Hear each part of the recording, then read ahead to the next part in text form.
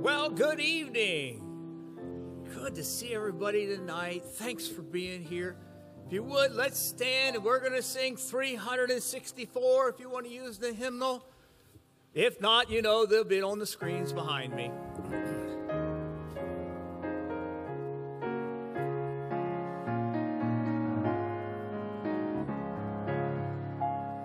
He leadeth me, O blessed thought, O words with heavenly comfort fraught. Whate'er I do, where I be, till 'tis God's hand that leadeth me. He leadeth me by his own hand.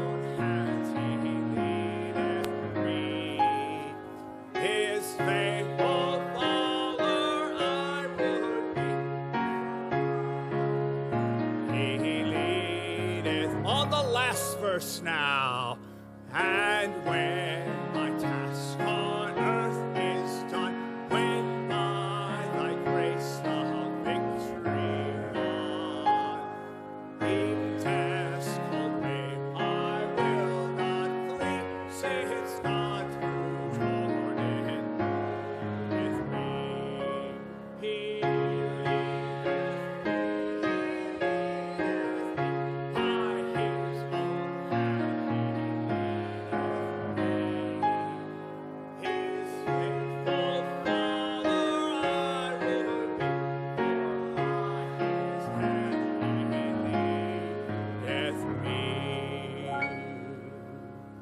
Good evening.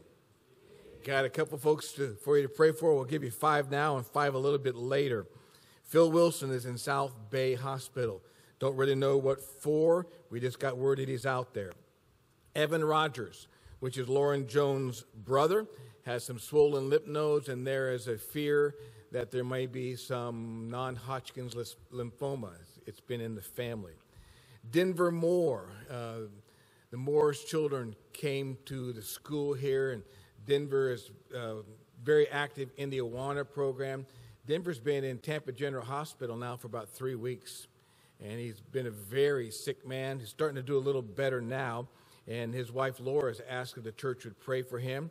And then Tim Horton had surgery on Tuesday at the VA. Tim Horton's been coming to church here probably 3 or 4 months. They moved here from Denver. Big fellow that sits right up in here, and he's got a cowboy look to him. He just looks like Colorado. He walks like Colorado. So, and then Les Taylor has surgery tomorrow morning, 7:30. Please remember to pray for him. So Phil Wilson, Evan Rogers, Denver Moore, Tim Horton, Les Taylor. Now, Heavenly Father, we ask for your attention to be given to these folk. For Phil Wilson in the hospital now, Denver Moore at Tampa General, Tim Horton still at VA, Les Taylor going in for surgery tomorrow. We ask, Lord, that you'd bless those surgeons with him. And we pray also for Evan Rogers. We pray that the tests would come back soon. We pray for good return on those. We ask, Lord, that you'd do a work in the lives of these men.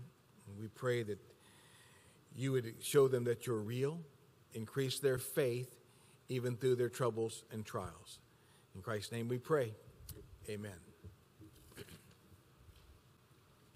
You may be seated. It's good to see you. I understand that Pastor was nice to me Sunday, so I'm thinking I may be missing next week too. I don't know, but anyways, I was in the hospital for a few days and doing some better. They said take about 10 days or so, but I am still on antibiotics and doing a little bit, and want to thank you, those that have called or text or something. I really appreciate most of all your prayers, so thank you so much. All right, well, we're getting towards the end of our list. We have tonight Dr. Stockton. Always look forward to his, Brother Glenn Stockton. Just a great guy and doing a good job. As you'll see from this letter, he's pretty much inactive at the moment because of all that's going on. But it says, Dear Pastor and friends, here we are in March, and the COVID-19 is still with us. I wonder if it'll ever go away. I guess we'll have to make the best of it. At least most churches are putting their services on the internet, and many people can hear it and be saved. I haven't been busy at all this past month, but I do have something in March. But if you do have something in March, give me a call, and I'll be glad to be of service to you. Thank you for your continued prayers and financial support, and we pray for you. May God continue to bless your ministries. And then it says, please send me your email address if you receive this letter. And if you would like it, I'll give you Dr. Stockton's email there at the back. And I know I mention this every time, but he always signs it, trusting him, Glenn Stockton. And then he ends it with the pastor's friend. And I just think that's so cool. I really like how he ends that, the pastor's friend. Brother Stockton, I know Pastor worked for him for how many years, Pastor? 6 years. And Brother Stockton's such a nice guy. I thought it might rub off, but... All right, getting my thoughts taken away here. Who's going to pray for Brother Stockton? Good fella. He's been here many times. Mickey and I have had the opportunity to take him out for dinner, and just a blessing to be with. All right. Our next missionary is Brother and Mrs. Charles Strong, missionaries to Mexico. And we have them up there on the board, been serving here as one of our missionaries since '99. And it says, we have a letter from February and March. Both of these are current. And it says, Dear Pastor and Church, praise the Lord. He has kept us safe from the COVID so far. And we are here in a hot spot. But even in these uncertain times, we have our loving Heavenly Father, and we stand on the firm foundation of His Word, and we all say amen to that. In Rio Bravo, our services are going along still online and Facebook. The young people services have grown, and some of our young people in the Veracruz churches have connected and texting that they have been blessed. The children's classes each Saturday and at 4, young people at 2 p.m. on Sunday, and during the week, the ladies' meetings, and also the ladies receive a devotion each morning. So the Lord is blessing in spite of the COVID. May the Lord continue to bless you, each of you, and keep you safe in His loving care as you serve Him in your cities and around the world. We thank you again for your prayers and financial support in His service, the Strongs. Good letter from them, good folks, doing a great job, many years, missionaries there in Mexico. We'll be praying for them this week. All right, and our final one tonight are the Sykes. This is not the newest letter. It was right around Christmas time, but we'll share it with you. They're in the Dominican Republic, and it says here, super busy. It's an statement to say that the time flies. It's hard to believe that we've been here for almost 3 months. We are a couple of weeks behind of our monthly updates, and there is much to share. The last 2 months have kept us very busy because of the COVID.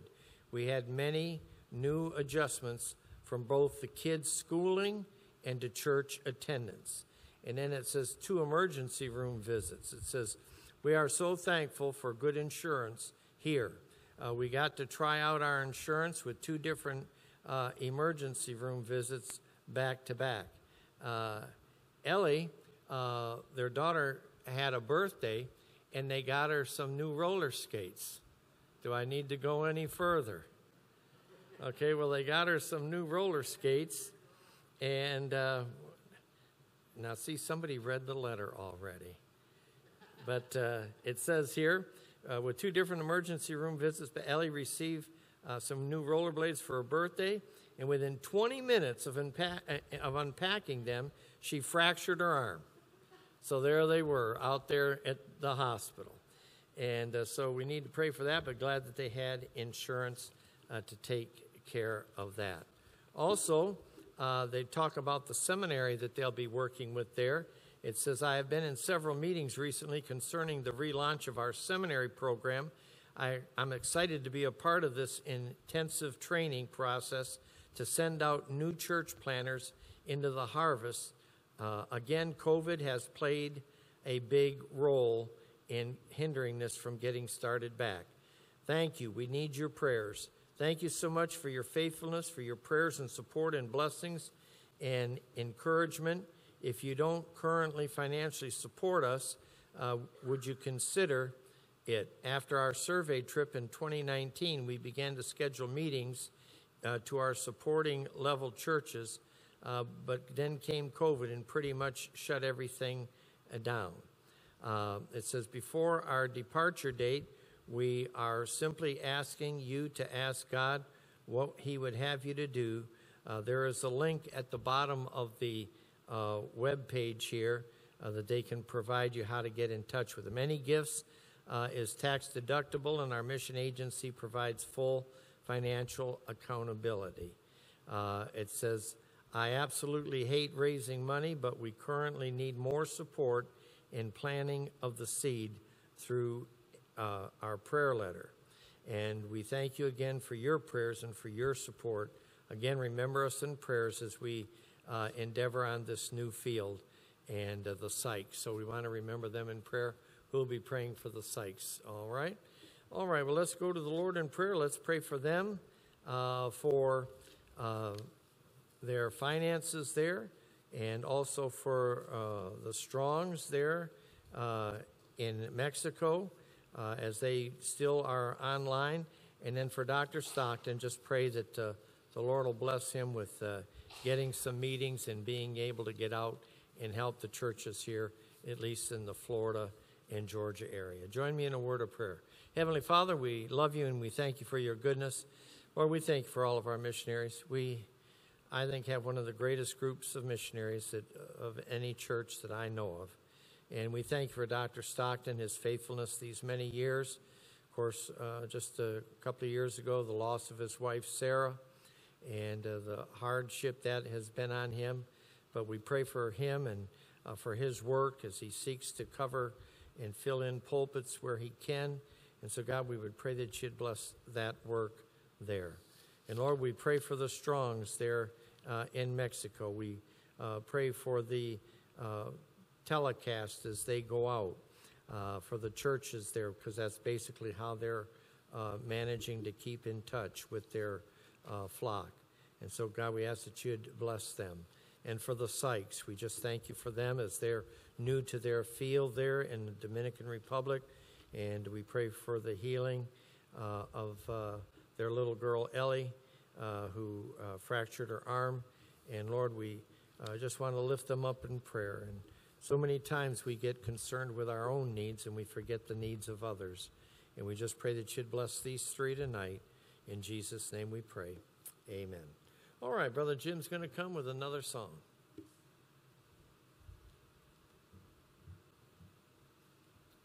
Stand and join me again as we sing 374 if you want to join us in the hymn book. If not, like I said, it'll be on the screen behind us. Wonderful, wonderful song. Great story behind it. We're not going to tell you tonight. We've told you before. Tommy Dorsey, that famous songwriter and singer from back years and years and years ago, wrote this song upon the death of his wife. And so what a sweet, sweet song. So join me. Precious Lord, take my hand. Precious Lord, take my hand. Lead me on, let me stand. I am tired, I am weak, I am worn. Through the storms, through the night, lead me on to the light. Take my hand, precious Lord, lead me home. When my way grows drear, precious Lord, linger near. When my life is almost gone, hear my cry, hear my call, hold my hand, lest I fall. Take my hand, precious Lord, lead me home.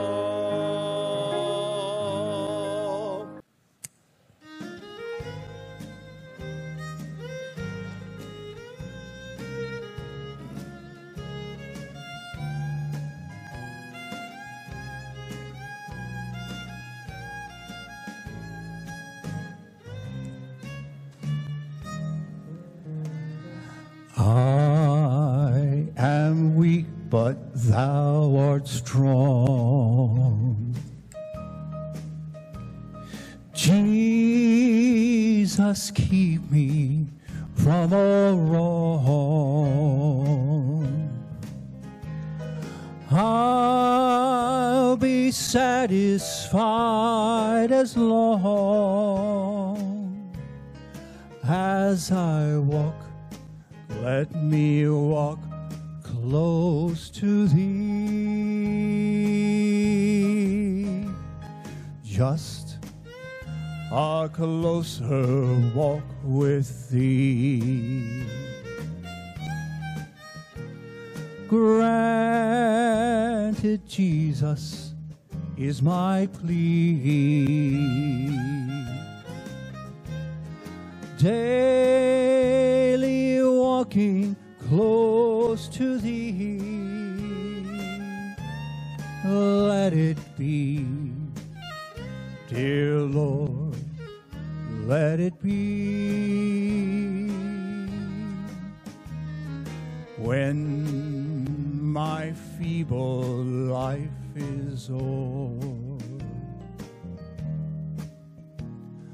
time for me shall be no more. Guide me safely, gently o'er to thy kingdom shore, to thy shore. Just a closer walk with thee. Granted, Jesus, is my plea. Daily walking close to thee. Let it be, dear Lord, let it be. Just a closer walk with thee.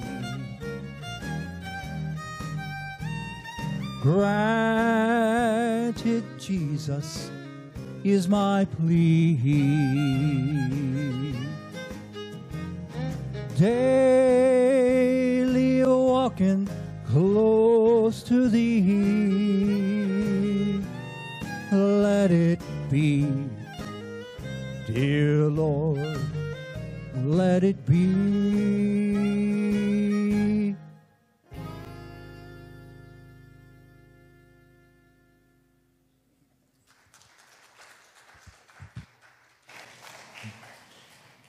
Whoever played violin on that was having a good time. Got a couple more prayer requests for you. Dave Emules has a heart catheter tomorrow. Randall Reef was supposed to have a heart ablation earlier this week, and he was postponed till April 19th. Ricky Gibson, which is Mickey's son, has hurt his back, and cannot move. 3 folks with cancer: Wilma Armstrong, Kathy Dean, and then Leona Miller. Rebecca Welch Jakes is waiting for an MRI. Please pray for her. And Jane Martin is she has been at Tampa General Hospital, and she's got some major medical issues. And also pray for her husband. They rent from the McGraths, and I think that the Martins were good friends with Chip's parents, have been family friends for years. 2 Chronicles chapter 33. We're going to look at Manasseh tonight. Been asked by some ladies to get some character studies on the women. So I've got about half a dozen of them that I'm working on. Then I've got 3 bad boys and 3 good guys going to follow that. That'll get us easily into summertime. During the summer, we're planning on doing some different things. We're going to divide up into 3 groups. Teaching a marriage thing for young families. As a matter of fact, it's not necessarily for young, it's just for folks who want to strengthen their marriage. And my wife and I are going to team teach that. Also be for child raising. Jim Farr is going to be teaching a class called Your First Baptist Church. Teaches about the history of the church, plus also what our doctrinal distinctives are. And then Jerry's going to be teaching a class also. And I have no idea what Jerry's going to do yet on it, because he went and got sick and we couldn't talk. But he's going to do something. He's going to have some kind of focus and go somewhere. Trust me. Manasseh is the oldest son of King Hezekiah. He was the 14th king of Judah. He became king at 12 years old, and he reigned for 55 years, from 698 B.C. to 643 B.C.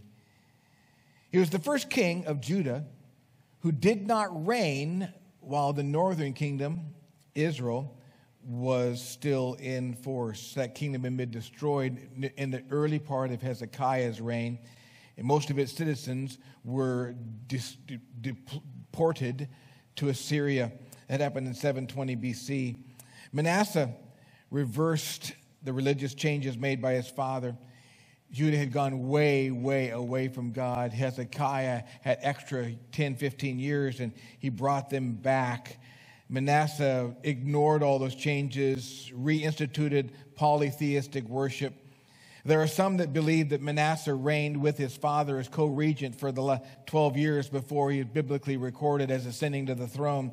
And I read that and tried to find out, and I think it's just what somebody came up with. I have no idea where they came up with it. I found one guy that believed it, another guy that believed it, but they offered no proof at all. Whenever that kind of thing happens, when I read that, I go, okay, it's somebody's opinion. I'll stick with the scripture. If the Bible doesn't say it, I'm not going with it, but I'll at least let you know there are folks that think that. There might have been a reason for that. It could have been that Hezekiah saw something in his son that he was a little concerned about.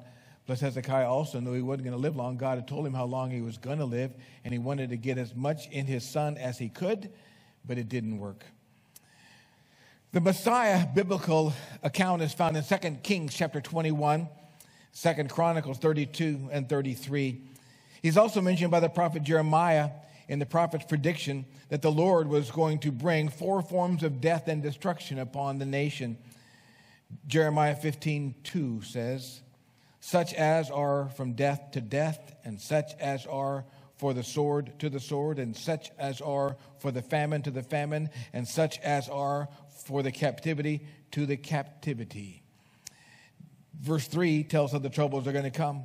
I will appoint over them 4 kinds, saith the Lord, the sword to slay, the dogs to tear, the fowls of heaven and the beasts of the earth to devour and destroy. And then in verse 4 of Jeremiah, he tells them why. I will cause them to be removed into all the kingdoms of the earth, because Manasseh, the son of Hezekiah, of king of Judah, for that he did in Jerusalem. Imagine being the king, and that prophecy is given. I'm going to punish this nation greatly because of your king and what he's done. Manasseh had a relationship with Assyria. Sennacherib reigned from 681, was king of Assyria. Manasseh is actually mentioned in the Assyrian records as a contemporary and a loyal vassal of Sennacherib's son and successor. Assyrian records also list Manasseh as one of 22 kings who were required to provide materials for the building projects of Sennacherib's son. That son, whose name was Esarhaddon, died in 669 BC and was succeeded by his son, who also names Manasseh as one of the number of vassals who assisted in his military campaign against Egypt. Though the biblical texts are filled with criticisms of Manasseh's religious policies, there are archaeologists who credit Manasseh with reviving Judah's economy, especially the rural economy. Speculation is that Manasseh made use of a designation from Assyria of most favored nation, a result of his being friends with the Assyrian kings, 3 of them. And he created an export market for farm goods, which helped the nation come back and become very prosperous. But his religious policies were a problem. 3 aspects of Manasseh's religious policy brought criticism from the prophets. First of all, he led an apostasy. Second of all, he reintroduced and had idolatry accepted by the people. And thirdly, he led in a persecution of the prophets. Those prophets had helped Hezekiah with the reforms he instituted, and now his son Manasseh goes after those very people. As Manasseh reversed the reforms of Hezekiah, he reestablished local shrines, maybe for economic reasons. He also restored the worship of Baal and Ashtaroth and Moloch, even using the temple in Jerusalem as the place where those gods would be worshiped. And yet God was still at work in Judah. Even during the reign of Manasseh, the Lord spake by his servants to the prophets. You'll find that in 2 Kings 21:10. Those prophets were probably Isaiah, Habakkuk, Nahum, Zephaniah, maybe Jeremiah as well, since Jeremiah mentioned him. His response to these prophets speaking out was to persecute and kill them. Jeremiah chapter 2, verse 30 mentions that they were being killed with the sword. For many decades, those who had sympathized with the prophets lived in constant peril. Viewpoint discrimination. I say it because we're finding this kind of stuff in America now, too. Recently, there was a policeman from Los Angeles who lost his job because he went to a Trump rally. That's why he was fired. He went to a Trump rally. I hope he sues him. I hope he gets a good load of money out of him. Hezekiah had a really good example to follow. It was his dad. Manasseh had a good example, and it was Hezekiah. Hezekiah was one of Israel's best kings. He did that which was right in the sight of the Lord, according to 2 Chronicles 29:2. And he trusted in the Lord God of Israel, so that after him was none like him among all the kings of Judah, nor any that were before him. That's 2 Kings chapter 18 and verse 5. Hezekiah reigned for Israel for 25 years, and he died when Manasseh was 12. He left the young Manasseh a good example of what to do and how to behave in that which mattered most for kings. Hezekiah left an example in reigning, he left an example in religion, and he left an example in riches. Let's read 2 Chronicles chapter 32:27. And Hezekiah had exceeding much riches and honor, and he made himself treasures for silver and for gold, and for precious stones, and for spices, and for shields, and for all manner of pleasant jewels, storehouses also for the increase of corn and wine and oil, and stalls for all manner of beasts, and coats for flocks. Moreover, he provided him cities and possessions of flocks and herds in abundance, for God had given him much substance very much. Trouble is, Manasseh was affected by the same disease that affects a lot of folks in our modern day culture in the United States of America, and that disease is this: I'm smarter than everybody that came before me. I don't need to know what they did. I don't need to know why they did it. I know better than what everybody knows before me. Our contemporary culture right now, we are judging the founding fathers who lived in the 17th and 18th centuries according to moral standards of the 21st century, and the standards aren't really moral standards, they're pseudo-moral standards. We're tearing down statues, we're removing names of our founding fathers from schools as if those men were not worthy of examples and worthy of being followed. Manasseh, like these people today, instead of learning and following the good examples, decided to go his own way and do what he thought was best. It did not work well for Manasseh, and it will not work well for America if we continue down this path. It's going to hurt us. Manasseh went deep into sin, and his life spun out of control. By his sin, he provoked the Lord to anger. Chapter 33, verse 3 through verse 7. He changed the means and the manners, the methods, and even the object of worship. He practiced false religion. Verse 3 says, for he built again the high places which Hezekiah, his father, had broken down. And he reared up altars for Baalim and made groves and worshipped all the host of heaven and served them. Manasseh did not just ignore his father's example. He returned to that which his father had rejected and removed. The Lord, Jehovah, was replaced by Baalim. Jehovah, the God of heaven and earth, was to be worshipped in the temple in Jerusalem. Baal worship, which is worship of the sun, moon, stars, was practiced in altars surrounded by trees. It's called the groves. Baal worship preceded, by the way, the Greek and Roman mythology. There is some real strong speculation that the Canaanite god Baal actually became the Greek god Jupiter and the Roman god Zeus. It's also named Belos. By the way, the name Baal translated as Lord. What a great name for a false god. So here in Israel, we take the Lord, God Jehovah, and replace him with the Baal, with the Lord. In verse 4 and 5, Manasseh led in the mixture of truth and error. Also, he built altars in the house of the Lord, whereof the Lord had said, in Jerusalem shall my name be forever. And he built altars for all the host of heaven in the two courts of the house of the Lord. Along with the altars in the groves, altars to Baal, he built altars in the traditional places where that Jehovah was worshipped. In the temple of Solomon, the house of the Lord, there were two courts. There was an inner court and an outer court. The outer court was for the people. The inner court was for the priests and the Levites. Manasseh desecrated the temple by setting up altars to idols in each of those courts. He used a sanctified location for an unsanctified vocation. He defiled a holy place with an altar dedicated to an idol, a false god named Baal, Lord. The mixing of truth and error is very dangerous. If you mix that which is true and that which is false or that which is a lie, it can be more dangerous than a whole lie. A half-truth can be more deadly than a whole lie for this reason.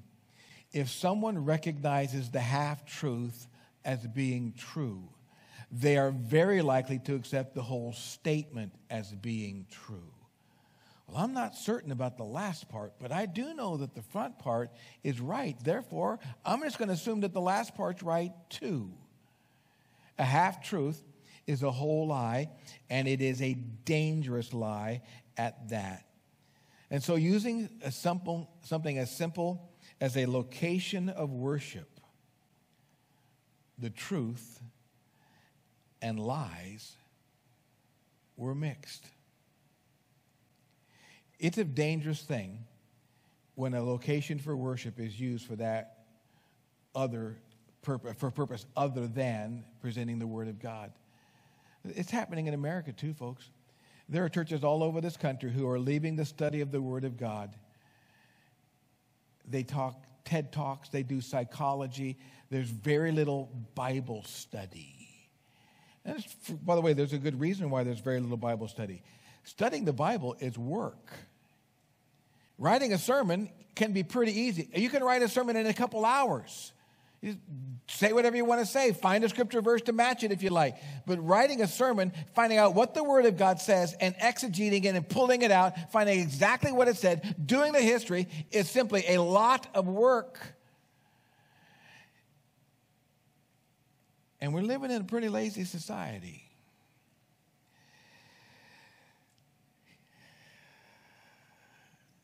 Manasseh also turned the righteousness of worship not just into something not for God. It became all-out sin. At the end of verse 6, Scripture says that Manasseh wrought much evil in the sight of the Lord to provoke him to anger. There were several things that provoked the Lord to anger about Manasseh. One of them was child sacrifice, verse 6. He caused his children to pass through the fire in the valley of the son of Hinnom. Manasseh was a true believer. He did not just cause the children of other people to be sacrificed in the fire. He sacrificed his own children to die in the fire. The valley of the son of Hinnom eventually became the trash dump of Jerusalem. No one wanted to own the land which had been desecrated by child sacrifice, and so no one would own it, and people began to start throwing their trash there. Somebody started a fire sometime, and for too long, it became known as a place of underground fires. In the Greek, that valley of Hinnom is called Gehenna. Gehenna means the place of underground fires. It's also a word used in the New Testament for Hades or hell. It is the place of disembodied spirits, a place of torture, a place of vileness, and a place of death. Every time I think about the child sacrifice of the Old Testament, what comes to mind is the child sacrifice in our day, which is abortion. Something like 50 to 60 million children have been killed in their mother's wombs in the United States of America. Do you know one of the reasons why we have an immigration issue right now? There are politicians who want more people to come to America. They're realizing that if America doesn't keep growing, our economy is going to slow down and stop. There are plenty of European places where their population is flat. They brought in Muslims. They've got problems. What's happening in America is we're killing our own offspring, and instead of our nation growing as it normally, naturally should, we've got problems. Imagine, by the way, if you're on Social Security, imagine an extra 50 million people paying Social Security. What would that do for the system? If you complain that you haven't had a Social Security raise in years, there's a good reason why. We are reaping what we've sown on the financial side of it. I think probably on the moral side as well. How about another one? Still in verse 6, he observed times. That's fortune telling. Horoscope, astrology. I don't believe that either of them work, but I think you should probably stay away from all of them. It's quite possible that they could be demonically influenced. When I was a kid, I used to read the astrology things just to make fun of them. I mean, they had an art of saying nothing when they said something. I mean, it's so open, so crazy. By the way, this is not astronomy, which is the study of the stars. This is astrology, tarot card, trying to tell the future. Witchcraft, still in verse 6, used enchantments and used witchcraft. A little later on, it's wizards. By the way, a wizard is a male witch. Witchcraft is the work of Satan and demons. By the way, remember earlier I told you that this generation thinks we're smarter than everybody before us? See, everybody before us recognized that they were both male and female. There would be a witch and a wizard. And today we have a man and a woman, and who knows what's in the middle. Matter of fact, there are people in America who are now not putting the child's name, child's sex on the birth certificate. They'll choose when they get older. These people they're mentally ill. By the way, this is my opinion. That mental illness is schooled in college. The longer you've been in college, secular college, the more likely you are to pick up on this kind of stupidity. It has to be taught to you. You don't learn it on your own. It's common sense. The problem is, in our country right now, whenever a politician or a professor talks about common sense, if you have common sense, what they say about common sense will not make common sense to you. When we want common sense immigration, we want common sense gun control. I'm sorry. By the way, we've had 2 mass shootings in the last 2 weeks. In both sides, our media has come out with lies about it. The first one they claimed was racial because 6 of the women were Oriental. Come to find out, not a race problem at all. The guy was mentally ill. He didn't care what their race was. He killed 1 white, 1 Hispanic, and 6 Orientals. But they blamed it on race. The one in Colorado, I don't know if you noticed or not, they called him a white guy. That's race. Come to find out, but they called him a white Christian. I've heard complaints today on the radio. Why don't they talk about the white Christians who commit murder? Well, because Christianity doesn't condone murder and Islam does. So therefore, it's fair, since Islam promotes the murder of those who are non-Islamic, it's fair to say he was Islamic. He was Syrian born, raised in America. In my opinion, by the way, he also, according to his own family, had mental problems. In my opinion, the racists in America right now are in Congress and on the media. They're the ones promoting racism. They're the ones who are claiming racism, and then they have to walk it back. The racists are those who are always talking about race. I remember Dr. Martin Luther King talking about, let's get off the skin color. Let's talk about the content of someone's character. That's no longer being spoken about anymore. I mean, they don't even honor him anymore as far as that goes. That's the way it ought to be. How about another one? Demonism. He dealt with a familiar spirit, demon possession, or at the least, demonic influence. So he mixed truth with error. He turned righteousness of worship into sin, and now he defiles the temple with idolatry. Verse 7. And he set a carved image, the idol which he had made in the house of God, of which God had said to David and Solomon his son, in this house and in Jerusalem, which I had chosen before all the tribes of Israel, I will put my name forever. Manasseh illustrates something that has confounded me for most of my life. How is it and why is it that human beings are not afraid of offending God?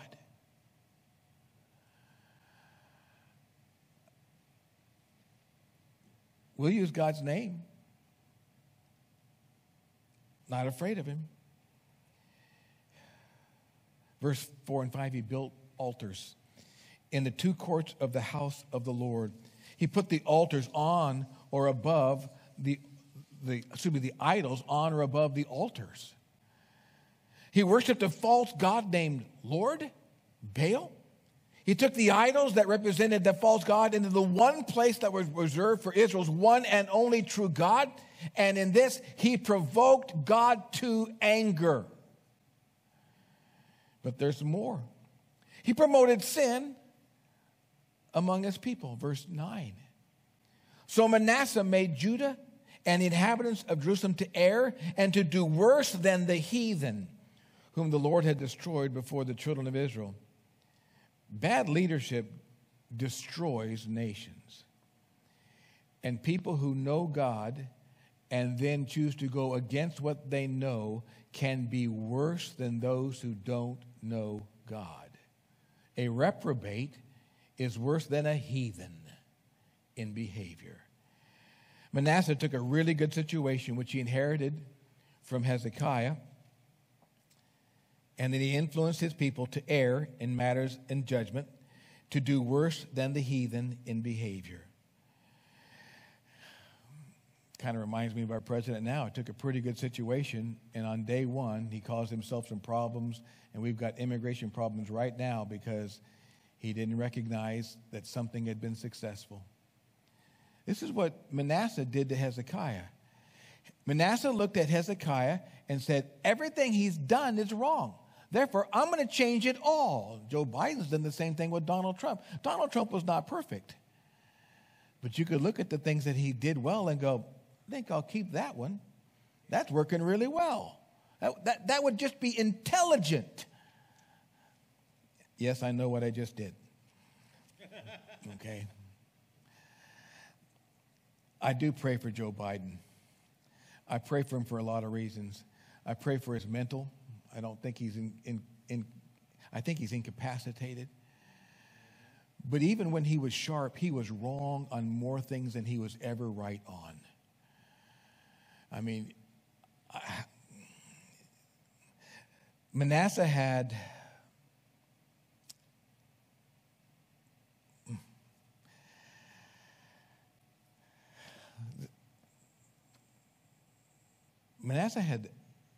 an influence over people which he took advantage of, and he hurt God's people. When God's people reject righteousness, ignore their conscience, insult their God, there seems to be no limits on the depravity to which they can sink. What Manasseh was doing is called a presumptuous sin. A presumptuous sin is referred to in Psalm 19:13. It says, keep back thy servant from presumptuous sins. Let them not have dominion over me. Then shall I be upright, and I shall be innocent from the great transgression. A presumptuous sin is a sin that you know better than to get involved in and do it anyway. They are extremely dangerous. Young person goes to a party. At the party, hard liquor is brought out and drugs. That young person knows better than to stay. He knows better than to partake in either the liquor or the drugs. He knows better, and if he stays and partakes, it's a presumptuous sin, and the payment price is heavy.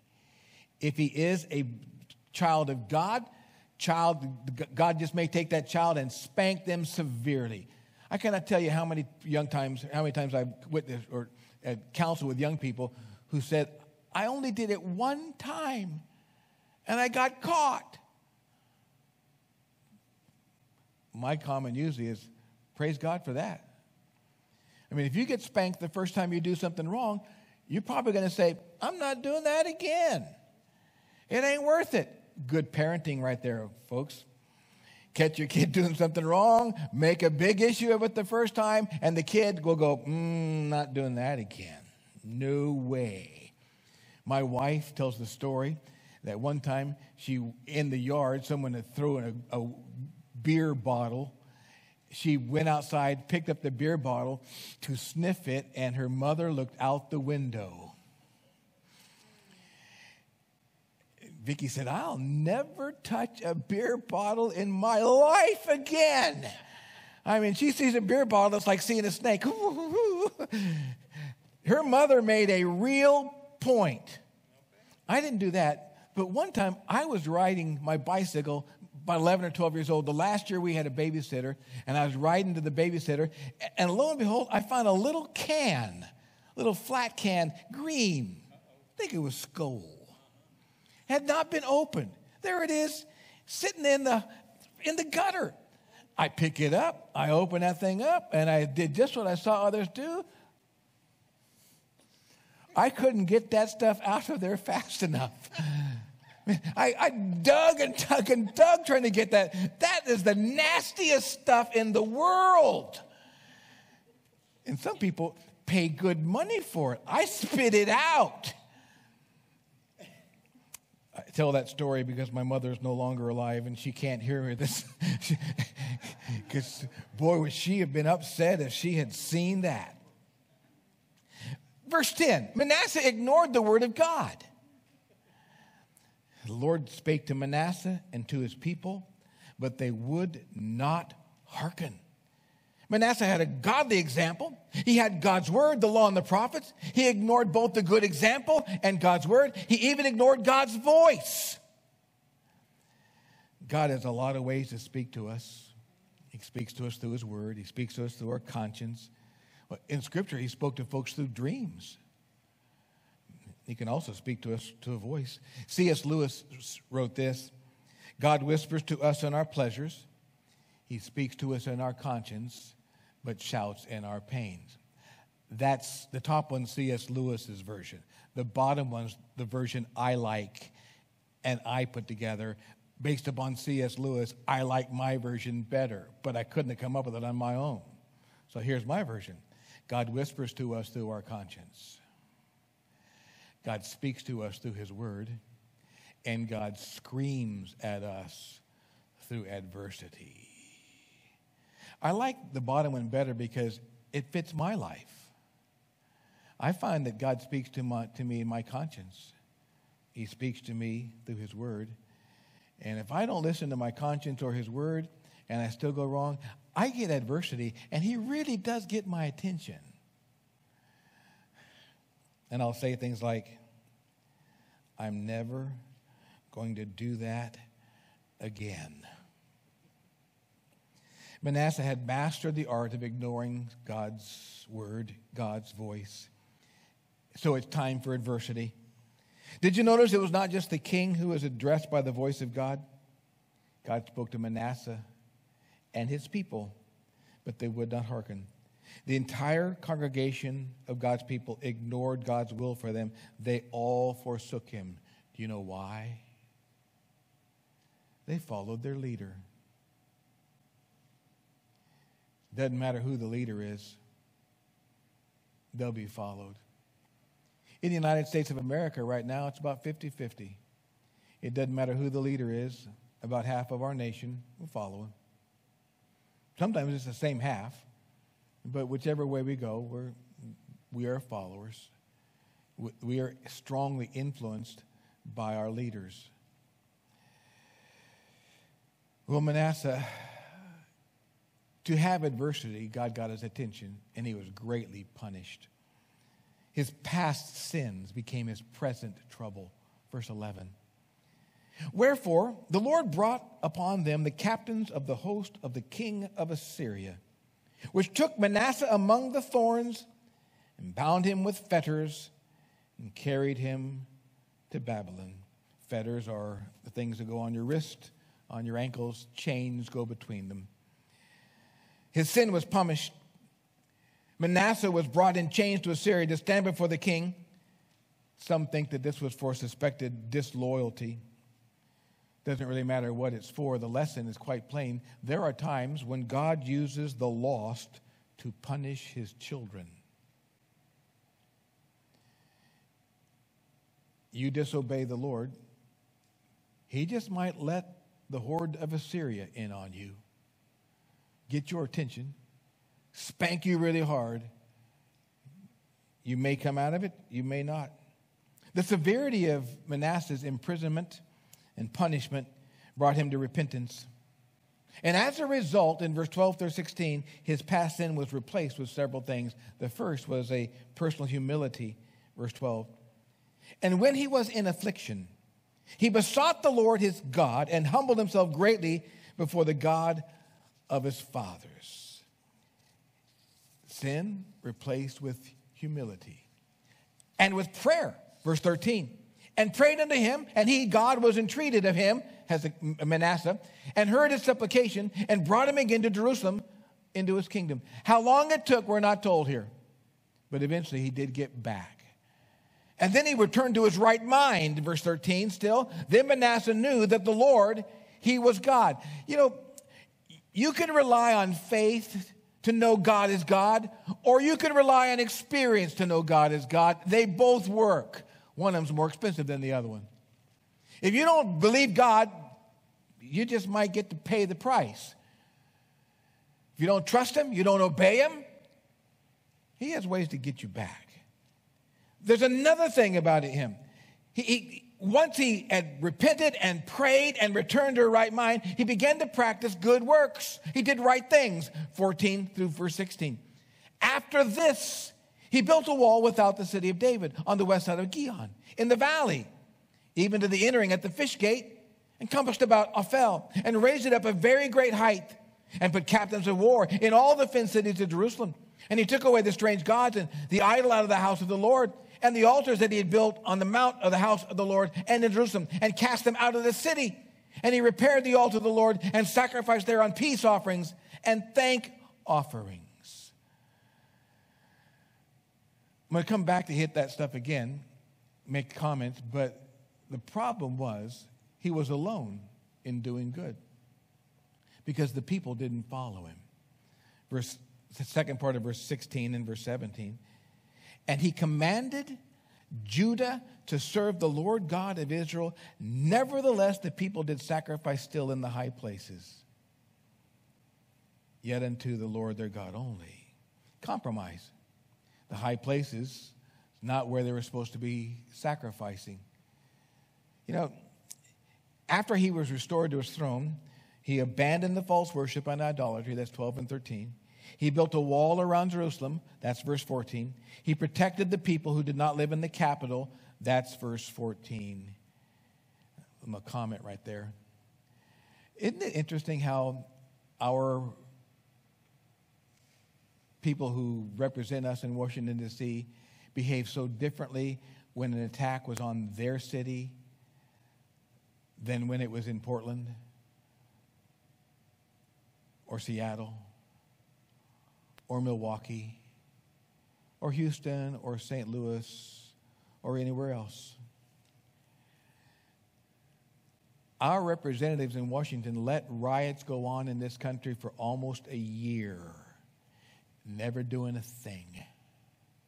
Except sometimes they would say, well, they ought to be going on.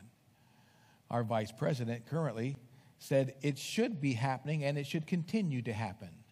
That's the riots. That's what she said. We rewarded her for that by giving her the second highest office in the land. I think half of America's lost its mind. I don't understand why we would do that, but we did. You know, when you get to have a godly mindset, you start caring about the things of others more than just the things of yourself. Philippians chapter 2 tells us to look not only on our own things, but on the things of others.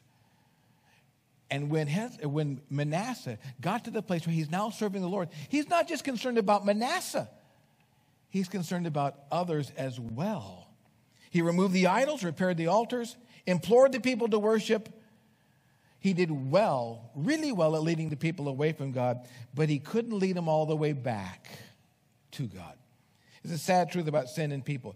It is easier to get someone to sin with you than to get them to stop sinning. Human nature is that we are sinners by nature. It is easier to get someone to sin than to get them to stop. And one last thing, Manasseh experienced the grace of God. In spite of his life of sin, Manasseh was treated very well by God. Chapter 33, verse 18. Now the rest of the acts of Manasseh and his prayer unto his God and the words of the seers that spake to him in the name of the Lord, that's the prophets, Lord God of Israel, behold, they are written in the book of the kings of Israel. His prayer also, and how God was entreated of him, and all his sin and his trespass, and the places wherein he built high places, and set up groves and graven image before he was humbled. Behold, they are written among the sayings of the seers. So Manasseh slept with his fathers, and they buried him in his own house, and Ammon, his son, reigned in his stead. After the longest reign as king of any king in the history of Judah, he died and was buried in the garden of his own house rather than in Jerusalem. Rather than be buried among the ancestors, he's buried at home. He had a son that succeeded him on his death. By the way, Hezekiah, Manasseh, and Ammon, granddad's son, grandson, are all mentioned in the Gospel of Matthew's account in the genealogy of Jesus Christ. The phrase slept with his fathers is used to indicate that he went to be with Abraham. Remember the story of Jesus telling of Lazarus who died and went to Abraham's bosom? And the rich man died and in hell lifted up his eyes and was in torment.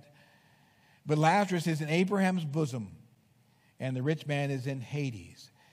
That was a temporary place where people who died in the Old Testament before Jesus Christ died on the cross, that Abraham's bosom was the temporary holding place while they waited for the sacrifice for their sins to be completed.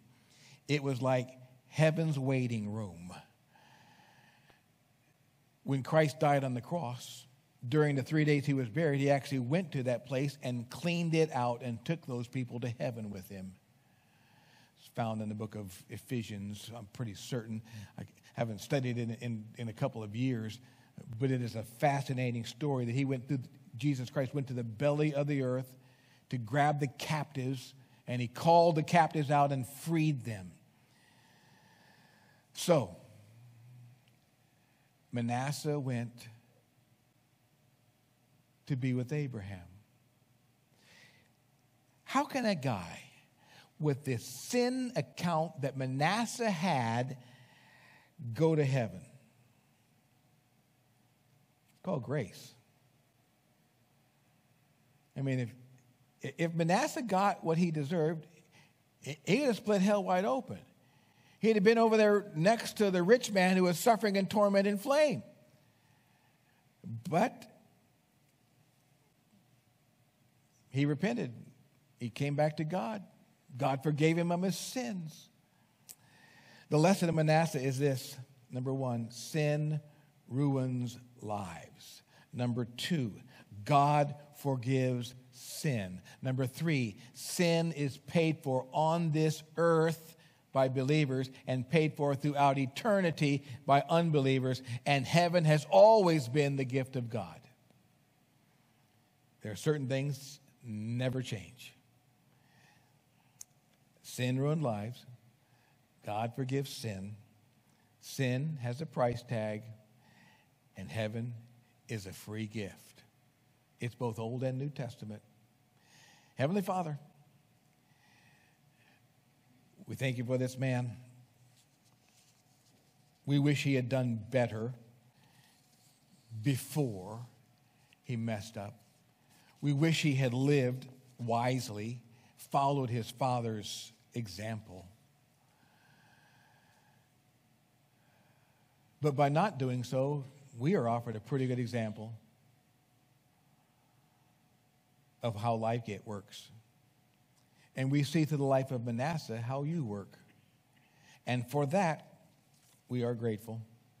And we're thankful that this man, in spite of all his sin, gets to spend eternity with you. We're grateful for the grace of God that he experienced and that we too have experienced. In Christ's name we pray. Amen. Have a good night.